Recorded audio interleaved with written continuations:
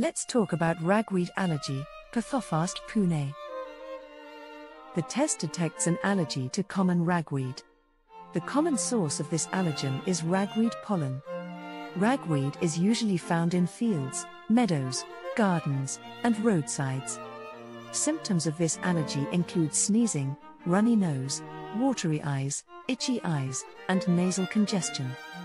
This test is performed by measuring a person's IgE levels for ragweed and cross reactivity with PartheniumCongress grass. The results will tell the doctor if a person has a ragweed allergy or not. The best time of the year to get tested in India is during the ragweed pollen season, which usually starts in late February and runs through October.